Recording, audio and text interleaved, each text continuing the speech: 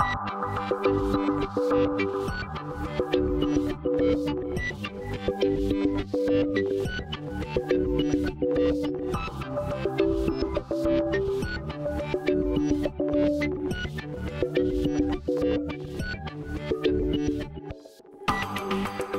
happening, guys? This is Amit from techulator.com, and in this video I'm going to unbox TP Link's 300 Mbps Wireless N ADSL2 Plus router, the W8960N.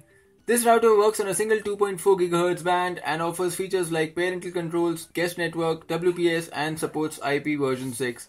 The price on the box, as you can see, is Rs 3399. However, you can easily get it for a lot cheaper from various online and offline retailers. At the back, you get to see a typical network setup you can use this router in with its features and benefits. Let me now quickly go ahead and open the box to show you the contents. First up, you get a quick installation guide, a license note, and a resource CD to help you install the router.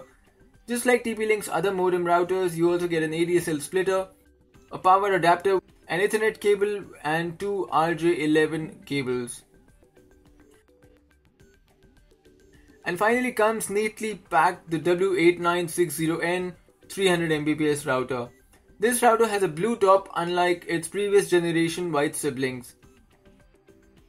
This router comes with an ADSL port on the left along with 4 LAN ports, one of which can also function as a WAN port. On the right we have a Wi-Fi on-off switch, a factory reset button, a WPS button along with power on-off button. You can also see the power port next to it. There are a total of 9 LED lights up front and lots of ventilation areas to keep it cool. The two antennas that this variant comes in are 5 dB each and are removable. This particular router in some parts of the world ships with 3 dB antennas, however the one in India comes with 2 5 dB each. The serial number, login details, MAC address among other details are available at the back, as you can see.